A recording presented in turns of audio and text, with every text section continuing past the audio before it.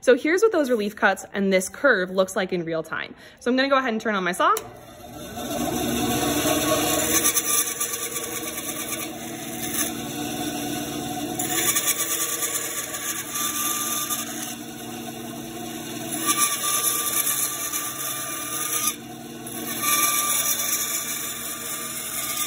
So I've got all the relief cuts in.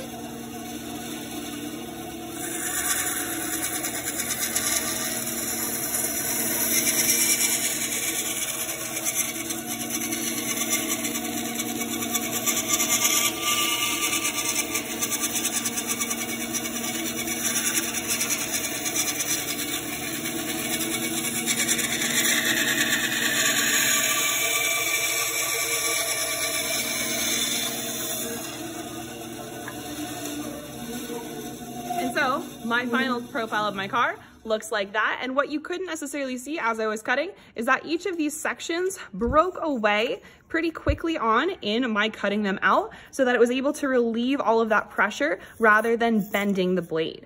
So again, you can either go ahead and do it on diagonals that will meet, knowing that we'll flatten that curve out through sanding, or you can utilize that concept of relief cuts. If you're cutting balsa wood specifically, do not be afraid to give it a little bit more force when turning it. If you are cutting basswood, you absolutely need to use relief cuts, or you need to go very, very carefully and very gently along those curves. Basswood is a very hard, dense wood that will not take that curve well.